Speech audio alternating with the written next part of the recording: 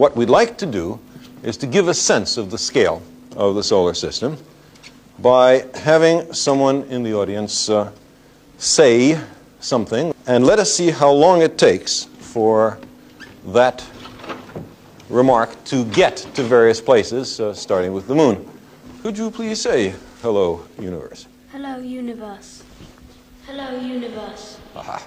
Now, that was a 1 1/4 second time delay, which is just how long it takes for light, or radio, to travel from the Earth to the moon.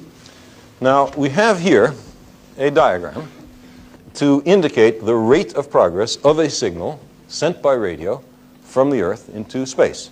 And we will see how long it takes for that signal to get to the orbits of the other planets. And look with... we just heard another hello universe because our radio signal has just gotten to Venus. Hello. It has just reached Mars.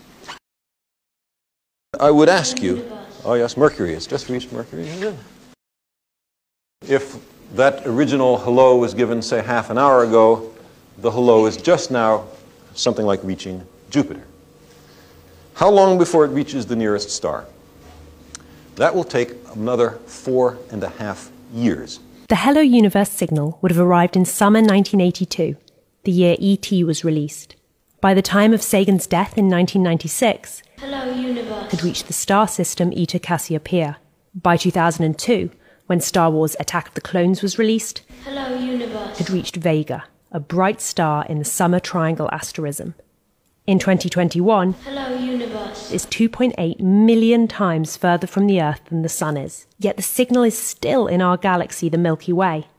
Sagan's signal, spoken in 1977, will only reach our nearest galactic neighbour, Andromeda, in 2.5 million years. The stars are astonishingly further away than the planets.